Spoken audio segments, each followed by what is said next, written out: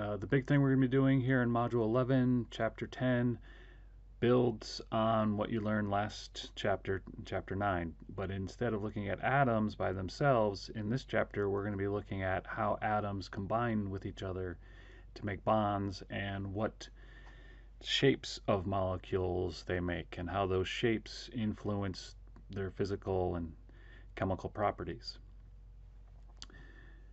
No lab this week, but you do have the discussion board, which is on a topic that you are all very familiar with at this point in the semester. It's all about how you read the textbook.